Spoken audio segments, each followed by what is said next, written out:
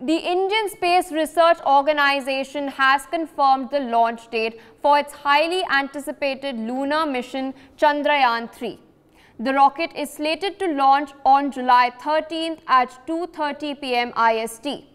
The mission is India's third venture to the moon that represents another significant step for the nation in space exploration, following the successful but bittersweet Chandrayaan-2 mission in 2019.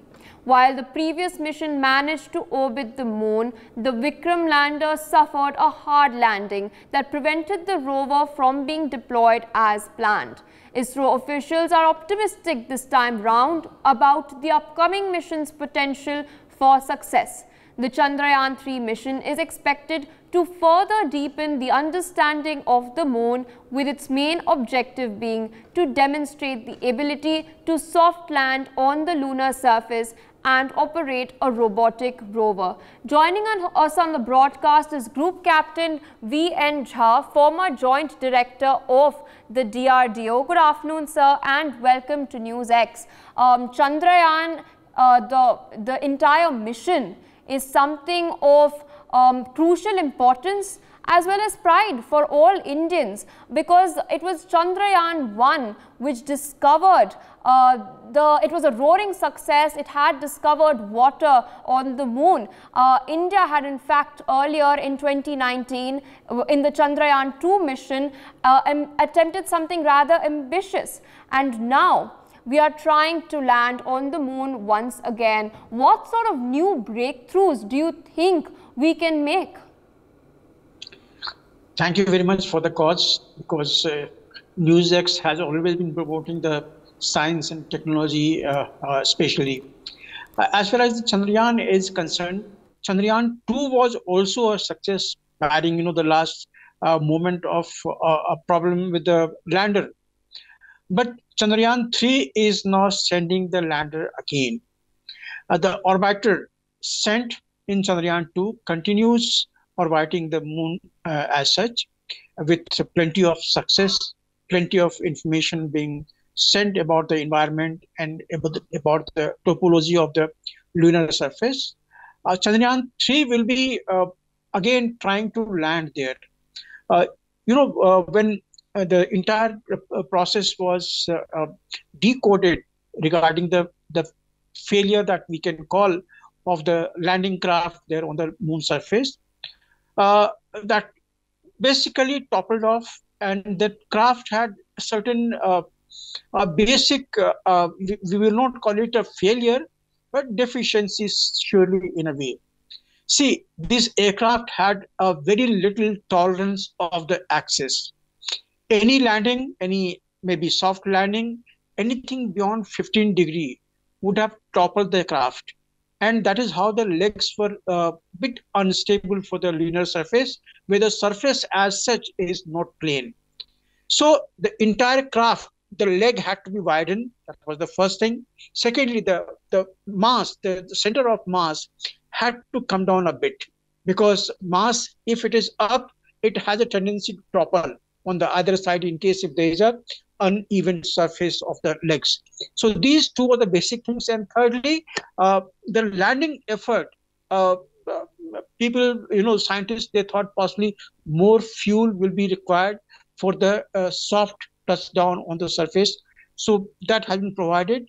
Now, at this moment, it is felt that the lander of Chandrayaan-3 has got all issues addressed, and it should go very smoothly. Presently, it is ongoing the assimilation or assembly into the craft, into the launcher, and all tests has already been done. Next month, sometime in the middle of July, I think that should be launched. So it's a perfect condition for the launch. And in this particular effort, the orbiter, which is already there since 2019, will again integrate this particular launch craft and continue sending the the messages or the photographs or all the technical information, scientific information through the capsules to the Earth. So I compliment ISRO for taking up this particular venture, having addressed all the issues that were apparently felt in Chandrayaan-2 lander.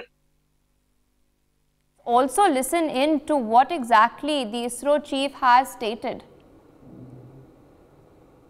Currently, the Chandrayaan-3 spacecraft is fully integrated.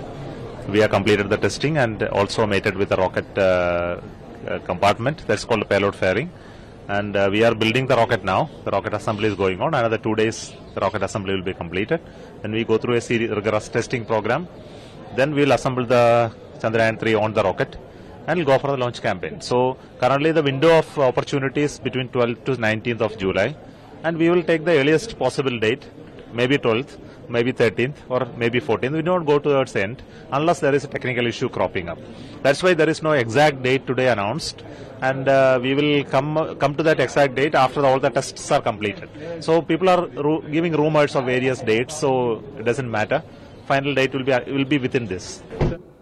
Indeed, there you heard it, the ISRO chief S. Somnath talking about the launch date.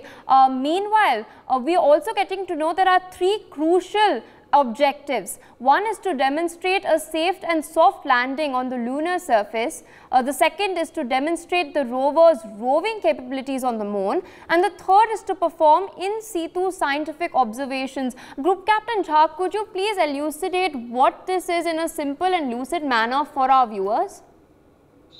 See, the first objective of the Chandrayaan-2 was land the craft onto the surface of the moon and carry out a few of the scientific tests or the demonstrations or the analysis of the surface of the moon, both at the surface and deep under the surface.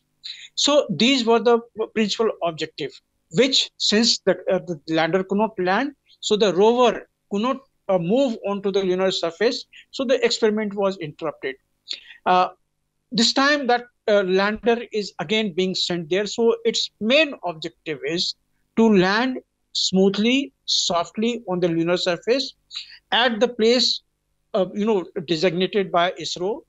And for reaching that particular space, that particular location, what happens in the lunar plan is, the first we send the lunar craft into the highly elliptical orbit around the Earth, so that the sling action on every pass go on, and the speed on the pass is being boosted to an extent that subsequently it takes the trajectory towards the moon with the escape velocity of about 11.2 to 11.4 kilometers per second, and then it proceeds towards the lunar trajectory. After it goes to the lunar gravity, it is trapped there. The acceleration that is slowed, the speed is slowed, and it is being trapped into the lunar gravity. And then right now our orbiter is already there. So within the guidance of the orbiter, right now ISRO will be tracking this particular Chandrayaan-3 through the orbiter that is already there. So that will see it through, land at the designated spot.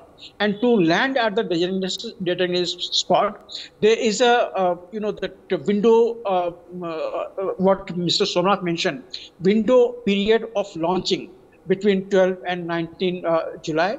So it will be launching, make the sling action in the Earth's orbit, and then again go towards the lunar trajectory, and in the lunar gravity get inserted, and then first get stabilized, and then come to land onto that thing. Now the rover, the lander has got a rover which will roll out of the lander and then come onto the lunar surface, dig those surfaces, analyze those surfaces. They are the inbuilt instruments into the lander, and those scientific analysis data will be sent by the rover into the lander, through the lander to the orbiter, and through the orbiter to the ISRO. So this is the entire right now thought process, how it is going through, and we feel that this time it will be a smooth touchdown onto the lunar surface, and the entire nation is praying that the ISRO's effort this time will be absolutely successful without any hitch. For more such videos, subscribe to the NewsX YouTube channel, hit the bell icon.